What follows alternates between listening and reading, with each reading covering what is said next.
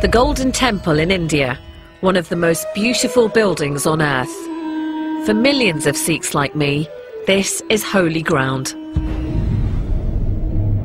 But just over 25 years ago, it was a bloody battlefield. Tanks stormed the complex to capture this man, Jarnail Singh Bhindranwale.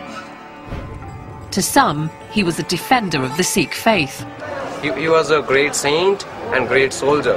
To others, he was a militant who terrorized for long enough. He may have started as a saint, but he didn't end as a saint, let me tell you that. It was Indira Gandhi who gave the order to capture Bhindranwale and began a chain of events that would lead to thousands of deaths, including her own. Many Sikhs call this their own 9/11.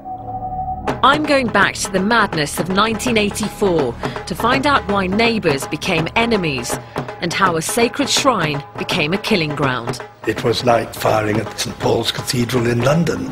This journey will lead me to victims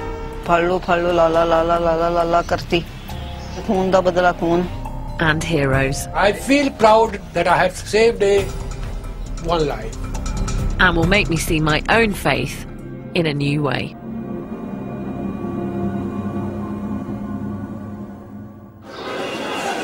Jussie? 10 years ago, I was visiting India with my family and we went to the Golden Temple.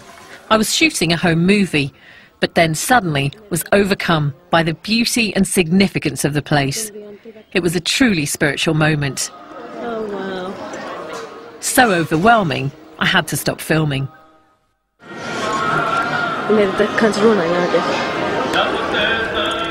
It may seem strange, but I'd never felt connected to my faith until that point. It was no longer a place I had to visit. It was a place I needed to visit. Violent clashes have broken out. I'm a presenter. I'm not a baptised Sikh, which means that I cut my hair and don't adhere to the religious dress code. He's a martial arts. But since that visit to the Golden Temple, I've wanted to learn more about the faith I was born into. Sonia Deol is in fact a stage name. I was born Jaswinder Kaur Sidhu, but going to a predominantly white school in Birmingham in the 80s, I remember feeling embarrassed by my traditional Punjabi-sounding name. I was more into pop music and fashion than the momentous news stories of the time, and quite a challenge for my mum and dad. What was I like as a little girl? Very cute. Very sweet. But a little cheeky as well. Did you remember this one, this picture? This is going to the Gurdwara, I think. Yeah. I mean, Mum, you used to make me wear some really dodgy Indian suits. I can't believe you made me wear that. But we always think if you try to wear English clothes, you might be an English girl. If you put Indian clothes, suit, takes you to the temple, you might be changed to the... Into an Indian girl. Yes. I may not have become quite the traditional Indian girl my mum dreamed of, but as I've got older, I do now take my faith more seriously. And I regularly go to a Sikh temple or Gurdwara. So this is my local place of worship. It's the Soho Road Gurdwara in Birmingham, and it's always busy. Lots of families coming here every day to worship. And the first thing you do when you come into a Sikh temple is to remove your shoes. Sikhs are followers of 10 enlightened leaders called gurus. The first, Guru Nanak, taught that there is only one God and that men and women are equal.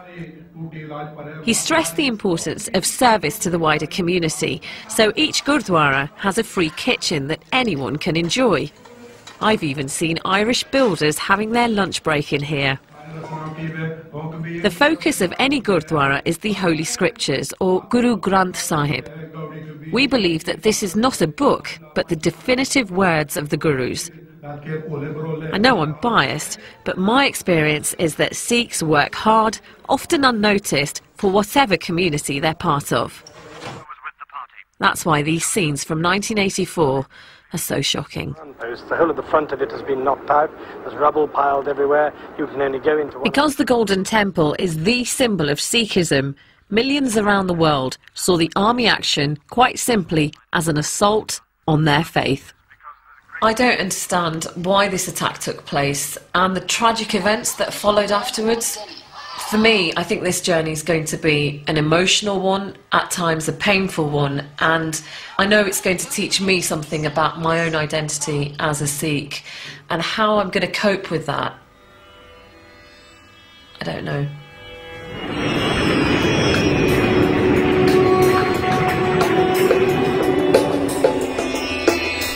For me, this isn't a news assignment, it's a personal journey. And it begins in the Punjab, in the northwest of India. This is where my family are from. And although I've only been here a few times, it feels good to be back. This isn't going to make sense to some people. I was born and brought up in England, and yet I feel such a sense of connection and a real sense of belonging every time I come here. Just looking out, it's a really warm feeling. I feel very blessed to have two cultures that I take so much from. To understand the events of 1984, I need to find out more about the man at the heart of the story, Jarnail Singh Bhindranwale. He was born in a violent year, 1947, the year of partition, when the Punjab was divided between India and the new nation of Pakistan. At the age of 13, Jarnail Singh was sent to a religious school in the Punjab countryside, and it was there that a dramatic transformation took place. I'm off now to the school to find out why this young boy turned into such a fiery, inspirational leader. The school, called the Dandami Taksal, is a deeply religious place. So I've changed out of my Western clothes into a traditional Punjabi outfit. I must admit to feeling rather nervous about being here. This is a strict male-dominated community, and they may not approve of a Sikh woman with cut hair like mine. The Taksal is the place to go if you want to become a priest or preacher. The boys have a strict daily regime of prayer, exercise, but most important of all, learning the scriptures by heart.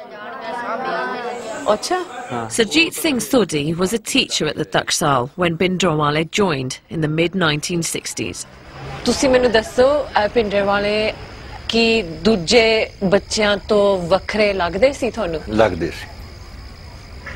ਲੱਗਦੇ ਸੀ ਉਹ ਸ਼ਾਂਤ ਰਹਿੰਦੇ ਸੀਗੇ ਤੇ ਬਾਣੀ ਪੜ੍ਹਦੇ ਰਹਿੰਦੇ ਸੀਗੇ ਜ਼ਿਆਦਾ ਦੂਜੇ ਬੱਚਿਆਂ ਨੂੰ ਬਾਣੀ ਵੱਧ ਪੜ੍ਹਦੇ ਸੀਗੇ ਤੇ ਆਪਣੇ ਧਰਮ ਬਾਰੇ ਉਹ ਕਿਸੇ ਦੀ ਗੱਲ ਬਰਦਾਸ਼ਤ ਨਹੀਂ ਸੀ ਕਰਦੇ ਜੇ ਕੋਈ ਧਰਮ ਤੋਂ ਉਲਟ ਗੱਲ ਕਰੇ ਨਾ ਉਹ ਬਰਦਾਸ਼ਤ ਨਹੀਂ ਸੀ ਕਰਦੇ ਉਹਨੂੰ ਉਹ ਗੁੱਸੇ ਨਾਲ ਵੀ ਕਹਿੰਦੇ ਸੀ ਵੀ ਜੇ ਕੁਝ ਨਾਰਾਜ਼ਗੀ ਨਾਲ ਵੀ ਨਹੀਂ ਸੀ ਸਮਝਦਾ ਫਿਰ ਉਹਨਾਂ ਨਾਲ ਬੋਲਣਾ ਛੱਡ ਦਿੰਦੇ ਸੀ ਬੈਠਣਾ ਉੱਠਣਾ ਬੋਲਣਾ ਚੱਲਣਾ ਛੱਡ ਦਿੰਦੇ ਸੀ ਹਾਂਜੀ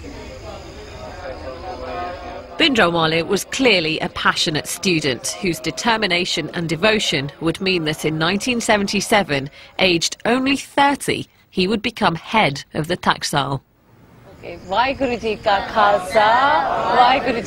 boys today have more modest ambitions. The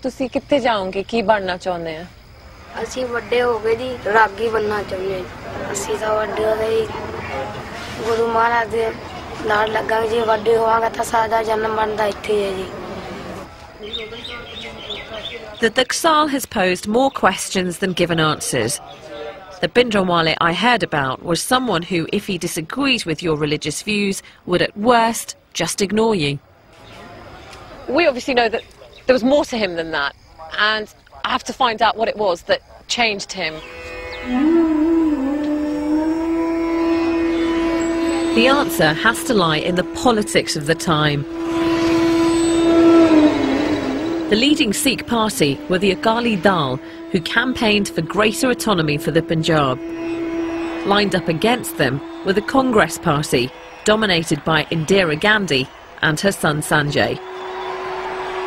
Congress had always advocated a secular, united India, and the Gandhis feared that the Akali call for greater autonomy in fact meant a separate Sikh religious state. In 1977, Indira Gandhi asked Sanjay to find a way to break the Akali Dal influence in the Punjab. Sanjay looked for someone who could set up a rival faction.